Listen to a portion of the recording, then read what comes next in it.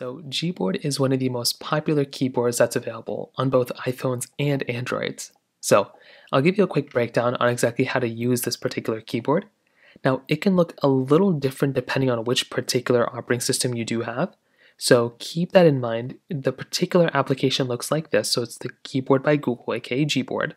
So this is what the application looks like, and this is what the actual keyboard would essentially look like on your machine. Now, typically, depending on what operating system you're on, you may not be able to get this pop-up, you might get a different looking pop-up, but the keyboard structurally is still about the same thing as you could probably imagine.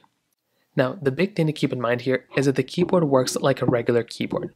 So you have your keys right here, as you can probably see. The keyboard itself is pretty common, it's like any other keyboard. You can have your number pad right here, you have your standard texting. This button right here is a caps lock button, so you can capitalize a letter or uncapitalize, keep it on lowercase. You have the backspace button right here, so it allows you to delete what was before it. You have your number pad, so if you click on here, you can get access to your numbers and extra keys and commas, quotes, all this stuff. If you want to, you can also click on this number option right here, and it will take you right into your number pad if you'd rather go number-wise. And you can also click back here to go back into your letters. You have your emoji button right here. So if you want to, you can tap on your emoji button and get access to all the different emojis that you basically have on your particular machine. So this is another thing that's really cool. All the emojis that you can possibly think of are going to be available right here. So you can go through and modify these whichever way you want to. And that in and of itself is another really cool thing. And then you also have your other icons here that you can kind of modify. If you want to go back to your keyboard, you can click right here. Now you have your spacebar here, which is convenient. You have period, and then you have a return key, which is just the enter key, your enter button. You can click on here to enter and go to different lines, and all those types of things. Now, another cool thing is if you want to, you can hold down on a key right here, and it will get access to a number. So if a key has a special character to it, you can hold it down to get access to the number if you don't want to go and click on the number every time. And some letters do give you a little bit of like an extra type of layout. So you can see the E key gives us these things. So you can go through and kind of modify those things whichever way you want to as well. Now, that's kind of it for this. The other big thing is swiping. I think a lot of people use swiping.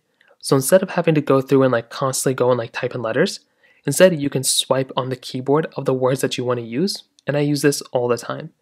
So if I want to type in hi, my name is you or something like that, I can go and do that instead of having to go through and doing hi, my, because that just takes so much longer.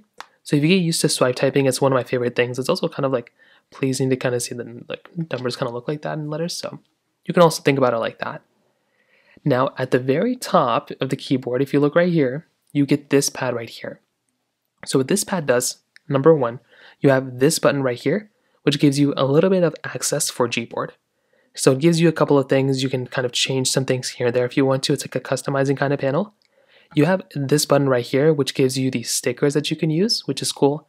I never use them, but it is a cool thing if you want to go and kind of utilize it. You have your GIF icon right here if you want to get access to GIFs, which again, I never really use. Then you also have this button right here, which is proofreading with Gboard. So it gives you a proofreading tool built in. Again, I don't really use it that much, but it is a cool thing to basically have. And then you also have your history of your clipboard.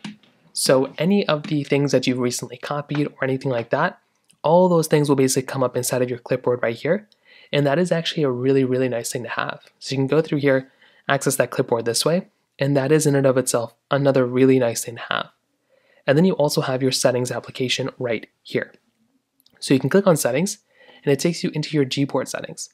Now there is a lot of stuff to kind of modify here too. So you can see you have your glide typing, text correction, voice typing, dictionary.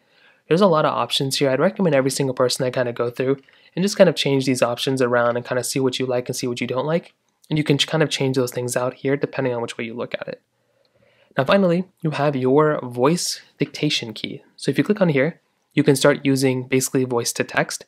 So it's going to start, whatever I'm saying right now, it's going to just change it to text right here as you can see. And it is a really nice thing. It's fairly accurate for the most part. And it's just a really easy way to kind of transcribe exactly what you're wanting to see. So from here, you can go and click on stop right here. If you click on that keyboard icon right there, and it will stop it for you. So that is basically how to use Gboard.